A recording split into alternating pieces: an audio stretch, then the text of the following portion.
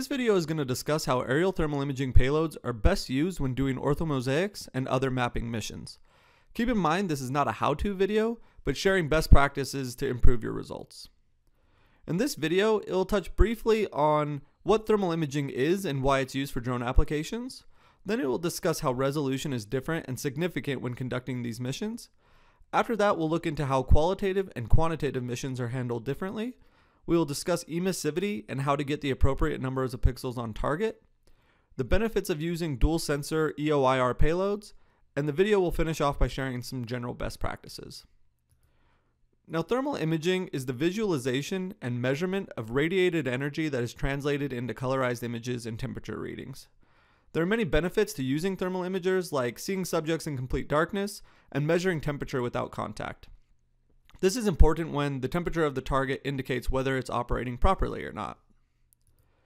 Creating thermal orthomosaics or maps is desirable in instances where infrastructure covers large areas and requires precise location for repair or further evaluation. For those reasons, it is especially important that these missions have a non-moving target.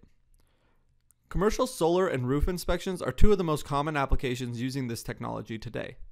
In the future, when beyond visual line of sight and other regulations allow, it's possible that long linear inspections like power line and pipeline inspections may also be interested in using a form of this approach. It is estimated that solar inspections with drones can be 6 to 10 times more efficient than traditional methods and allows you to inspect hundreds of acres in a single day. Whereas roof inspections also enjoy an efficiency boost as well as a highly desired benefit in accuracy and safety for the inspector. Now, to be clear and upfront, what you can expect from a thermal orthomosaic today is not ideal. The technology is still being improved from a processing standpoint to drive the most value out of these images, and we're working with leaders in the software space to make this happen. In many cases, though, until these improvements are made, the analysis of individual images may be a better approach to save on flight time and retain accuracy. Now, the first real consideration one should bear in mind when doing thermal ortho is the resolution of the camera. A high-resolution camera for thermal imagers is considered 640 by 512, and that's going to be 640 pixels on the horizontal plane and 512 pixels on the vertical plane, giving you roughly 327,000 pixels in a single image. Now, there are options available on the market that are lower resolution and at a lower cost, but will significantly reduce the validity of your inspection. Now, we'll discuss further why it's important of whether you're doing, why resolution is important whether you're doing thermal images, whether you're doing mapping missions or not. So here we have a 160 by 120 image on the left, similar to what you might expect from a Mavic 2 Enterprise Dual or similar airframes, and a 640 by 512 on the right, and this is done at the same altitude of 25 feet.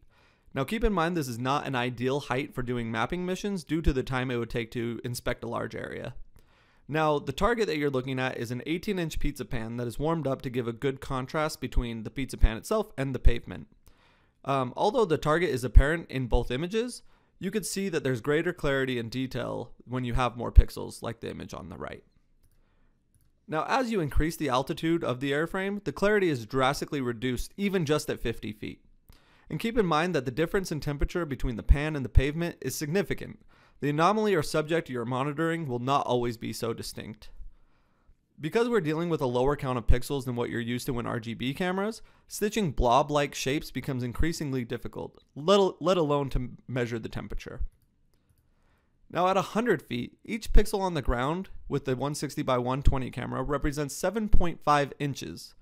Now for thermal, you want to get a minimum of 3 by 3 pixels on your target for detection, and 5 by 5 pixels to even consider measuring its temperature.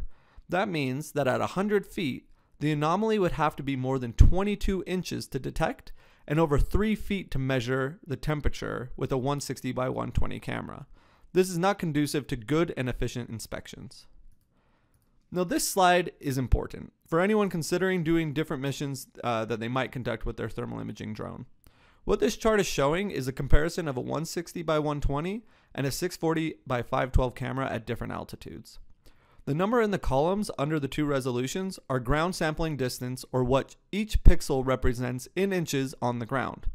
With knowing the size of the target you'd like to locate or inspect, you could plug it into this table, considering 3 by 3 pixels for detection and 5 by 5 or more pixels for temperature measurement to figure out the allowable distance from the target you must fly. Now keep in mind that the more pixels you have on target, the better. So for solar inspections, when the typical cell is 6 by 6 inches, you would need to fly at around 25 feet from the solar cell with a 160 by 120 camera to merely detect the anomaly, whereas you could be at 75 feet with a 640 by 512 camera and even estimate good temperature measurement at 50 feet.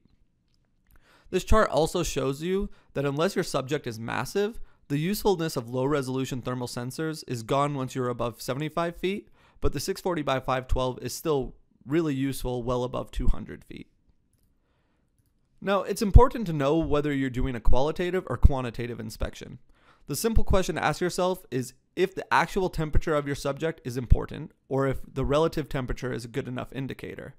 Detection of people or wildlife is a qualitative mission, because regardless of the actual temperature of the subject, you're merely wanting to locate them through the distinction of temperatures between it and its surroundings. For solar inspection, radiometric capabilities are especially preferred. Radiometry in thermal cameras allows you to store the temperature data for every pixel within the image. Now, not all drone cameras store this data, so when you need to make sure that you have the right camera for your intended mission. When doing orthomosaics, the accuracy of the temperature data drops drastically due to what happens in thermal at different angles or even over short periods of time. That is one reason why getting these missions done in a short amount of time is important.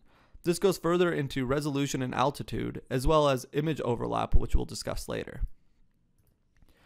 Emissivity is by far the most important factor for accurately measuring temperature with thermal imaging cameras, and you must set this before your flight in the camera settings. What emissivity means is the surface's material and its ability to emit rather than reflect solar energy, and is expressed as a percentage compared to 100% completely emissive black body. While solar panels are generally a uniform emissivity, they still vary from manufacturer to manufacturer. And on the other hand, roofing materials can be found all over the spectrum. Measuring your target's specific emissivity in the field is crucial if your deliverable is a quantitative measurement, temperature measurement.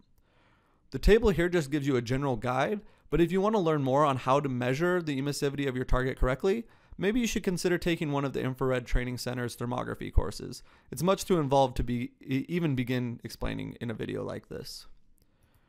Now, distance from target is also a key component of good temperature measurement. Not only is this pertaining to the number of pixels on the subject or anomaly, but also considering that the more distance between the drone or the drone camera and the surface, the more atmospheric variables are present to impact the accuracy.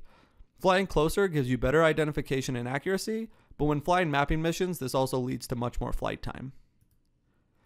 Now, when flying either type of inspection, it's a best practice to take both thermal and RGB imagery. If your hardware has a bore-sided EO/IR sensor package, you'll be able to take both simultaneously and use both sets of data to analyze the anomaly. Also, many processing engines will allow you to take both sets of data and create the map by overlaying the thermal images on top of the stitched RGB imagery. False positives lead to bad deliverables and can be caused by several things apparent in the visible spectrum that look problematic in thermal inspection.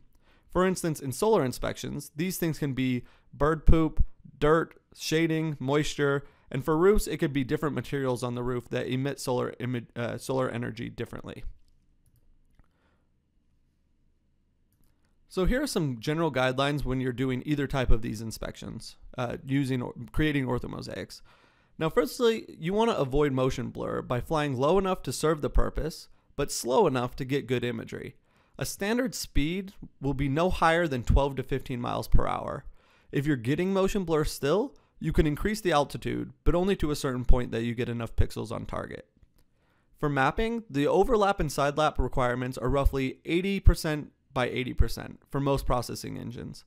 The more you increase these parameters and increase the side lap or overlap, the longer the inspection takes. In contrast, when you do individual image inspection, side lap can be reduced to about 20%, speeding up the capture time, but obviously increasing analysis time. Artificial intelligence is doing the analysis work in the future will be the direction that this technology is pointing. But today, for several reasons, the larger the installation, the less likely an orthomosaic will be useful. Now lastly, the time of day a mission is flown can significantly change the results and validity of the inspection. For thermal inspections, delta T, or the difference in temperature of your subject to its surroundings, is crucial. This will make your anomaly much more pronounced. Solar inspections are best flown in the middle of the day when the sun is high in the sky. You want to capture imagery when the panels are absorbing the most solar energy. Defects will appear hotter because they are no longer absorbing energy but reflecting it back onto the camera. Whereas RGB data for roof inspections should be done close to noon when there's the least amount of shadowing on the roof. But for the thermal inspection, it's best to be done when the sun goes down. Now keep in mind that both solar and roof inspections require the surface to be dry. Now please feel free to reach out to me by email if you have any feedback or follow-up questions. I really hope you enjoyed the video.